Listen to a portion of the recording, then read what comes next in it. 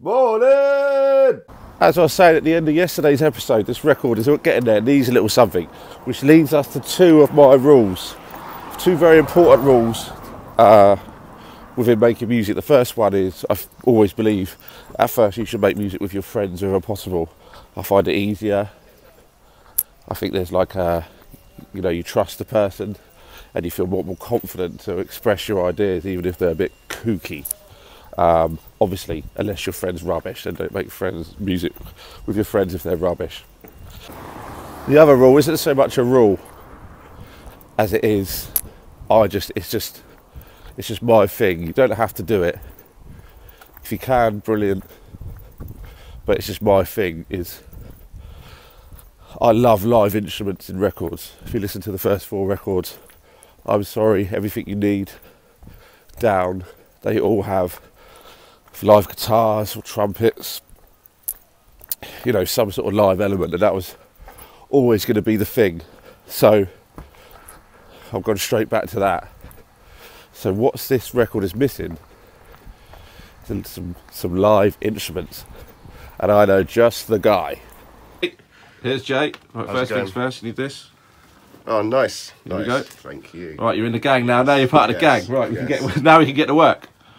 Right, so in a minute, Tom. There's Tom. Excellent. Say hi, Tom. Hello. Tom's going to play what we did with Sammy the other day, and basically, I just need you to get those magical fingers going. Cool. And get us some soul on this piece. I was going to try not to swear.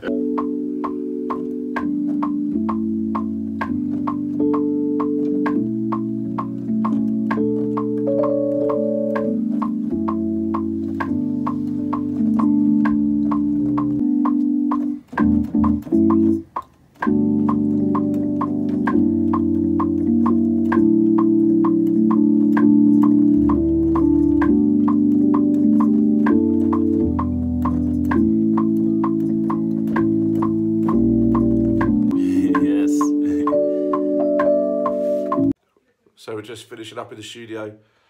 Jay come in and smashed it. Absolutely smashed it. And then right at the end, after he did the stuff on the Sammy track, he showed us this idea that he had. Watch this. Yeah. Babies.